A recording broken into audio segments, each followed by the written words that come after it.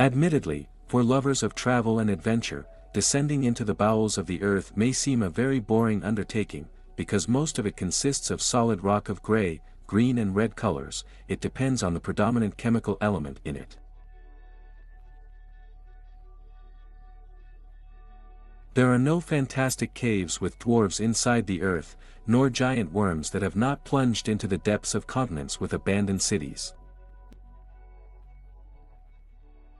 The ultra-high temperature and gigantic pressure will never allow the enchanting underground landscape created by the imagination of Jules Verne to appear. And yet, thanks to the latest technologies, the underground world can still impress us.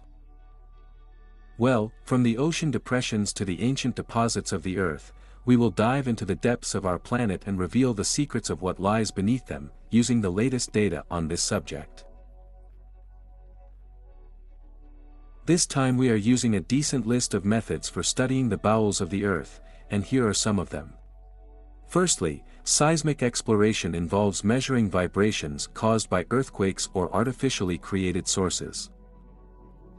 Secondly, the graviometric survey measures the distribution of gravitational forces. Thirdly, drilling involves the extraction of samples from deep wells in the Earth's crust. Method 4. The polymagnetic method studies the orientation of magnetized crystals in rock layers. The fifth method is astronomical and space methods based on the study of meteorites. The sixth method allows reproducing geological processes in the form of modeling and studying them in laboratory conditions. And finally, the seventh method is a paleontological survey that studies ancient fossilized remains of animals, plants, and mollusks. An impressive list, isn't it? Therefore, we take all the equipment and hit the road. The easiest way to go deep into the bowels of the planet is to use an existing well. And there are many of them on Earth, but the deepest of them is the Kola ultradeep well, reaching a depth of 12,262 meters. For your information, hell has not been detected. True, although it is an impressive deep well, it is surprisingly negligible compared to the depth of the planet. After all, in total, it penetrates about a third of the thickness of the Earth's crust, and its length is only 0.2% of the total distance to the center of the Earth. What was eventually found in the Kola ultradeep well?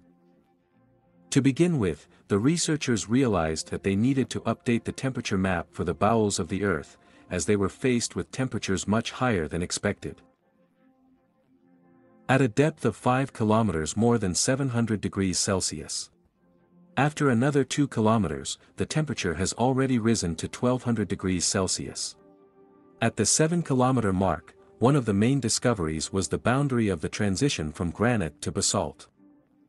Another discovery was liquid water, which is much deeper than previously thought.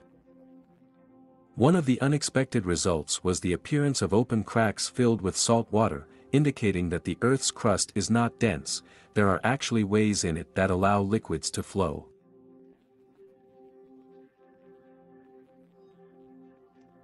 Even more exciting was the discovery of biological activity in rocks.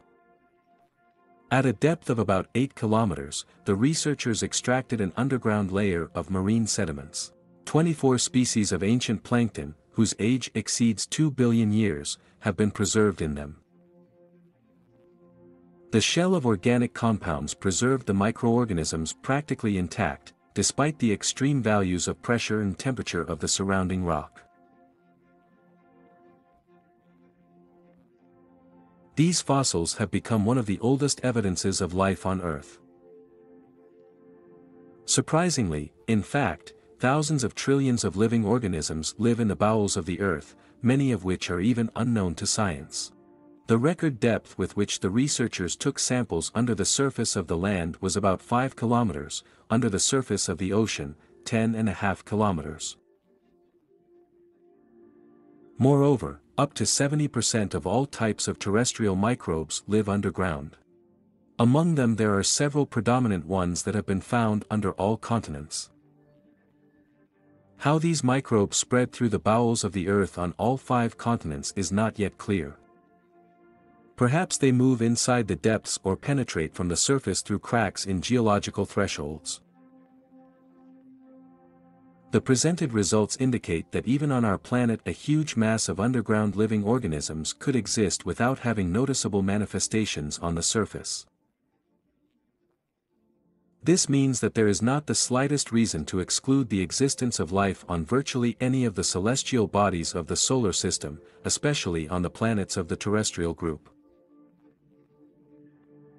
Having considered the ancient Earth creatures and creatures, we continue the rapid drilling. We have a mantle in front of us. It is a thick layer of hot solid rock between the Earth's crust and the molten iron core and consists mainly of silicates, a wide range of compounds with a common structure of silicon and oxygen.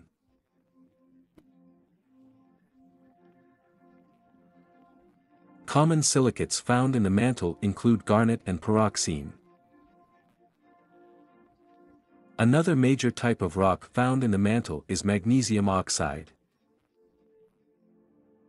The temperature of the mantle varies greatly, from 1000 degrees Celsius at the boundary with the crust to 3700 degrees Celsius at the boundary with the core, so we are not destined to meet any plankton. Its viscosity also varies greatly. Basically, it is a solid rock, but at the boundaries of tectonic plates, mantle rocks are soft and able to move plastically for millions of years at great depth and under great pressure.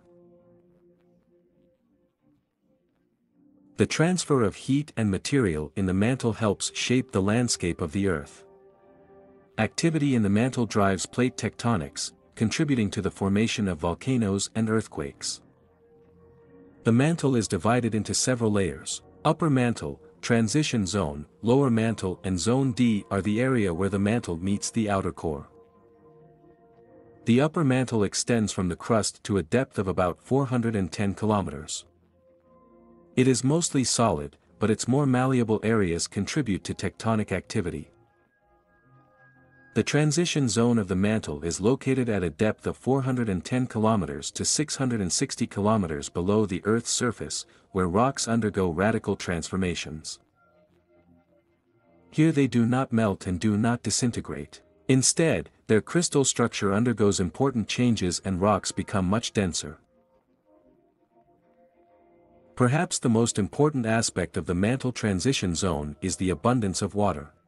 Surprisingly, the crystals in the surface zone contain as much water as all the oceans on the surface of the Earth. Only here the water in the transition zone is not water in our understanding, it is not liquid and not steam. Instead, water exists in the form of hydroxide, hydrogen ion and oxygen with a negative charge, so it will not be possible to brew tea in it. By the way, the mantle has never been studied directly, but still many geologists study the mantle by analyzing xenoliths, which are a kind of rock enclosed inside another rock. The xenoliths that provide the most information about the mantle are diamonds. Yes, now I want to go underground a little more. In a good way, of course. Diamonds are formed in unique conditions. In the upper mantle at a depth of at least 150 kilometers below the surface. At greater depth and pressure, carbon crystallizes already in the form of graphite. And yet you may not have to dig deep. The fact is that sometimes diamonds rise to the surface during explosive volcanic eruptions, thereby forming diamond tubes through which you can wander for months, looking for a way out. With the help of them, we can look into the depth of up to 700 kilometers below the Earth's surface, into the lower mantle. Studies have shown that rocks in the deep mantle are most likely slabs of the seabed, which are about 3 billion years old. Meanwhile, we are getting to the core of the planet. The core of the Earth is a very hot and dense center of our planet.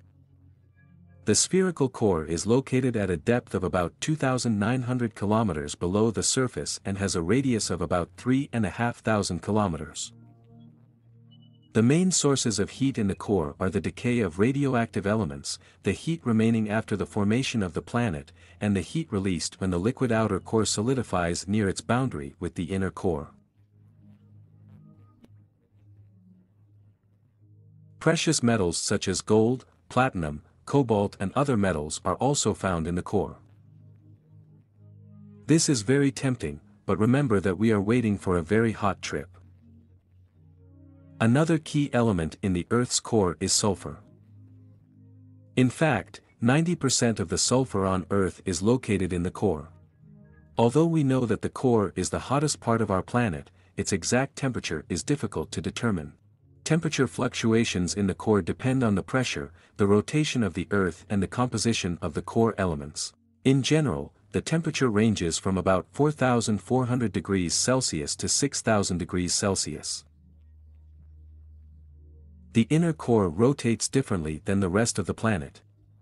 It rotates to the east, like the surface, but a little faster. It makes an additional revolution approximately every 1,000 years. As the entire Earth cools slowly, the inner core increases by about a millimeter each year. It grows because parts of the liquid outer core solidify or crystallize. The growth of the inner core occurs unevenly, and in parts, and it is affected by activity in the mantle. Growth is more concentrated around subduction zones, where tectonic plates slide from the lithosphere into the mantle thousands of kilometers above the core. The plates take heat from the core and cool the surrounding area, causing an increase in the number of cases of solidification. The crystallization process is very slow and constant radioactive decay in the bowels of the Earth slows it down even more. It is estimated that it will take about 91 billion years for the core to completely solidify. It is not surprising that many geologists describe the outer core as the geodynamo of the Earth. In order for a planet to have a geodynamo, it must rotate. There must be a liquid medium in its bowels, the liquid must be able to conduct electricity, and it must have an internal energy source that drives convection in the liquid. Variations in rotation, conductivity, and heat affect the geodynamo magnetic field. In fact, the Earth is the golden mean among the other planets of the solar system. It rotates steadily at a speed of 1,675 km per hour at the equator, thereby causing a convection current in a spiral. The liquid iron in the outer core is an excellent conductor of electricity and creates electric currents that drive the magnetic field. The energy that drives convection in the outer core comes as liquid iron droplets freeze on the solid inner core. During solidification, thermal energy is released. Warmer liquids rise up in a spiral, and colder solids descend under the influence of strong pressure. This is how convection occurs. Our journey has come to an end. I hope it was interesting. We take a couple of diamonds and return to the surface. Yes, our planet is unique for its natural wealth, diversity of flora and fauna, its vast oceans, continents and stable climate. Its bowels play an important role in the evolution of life on the planet. Knowledge of Earth sciences allows us to think globally and act locally. Find valuable resources such as water, metals, industrial minerals and energy, predict and prepare for natural disasters and study our own planet more than any other in the solar system.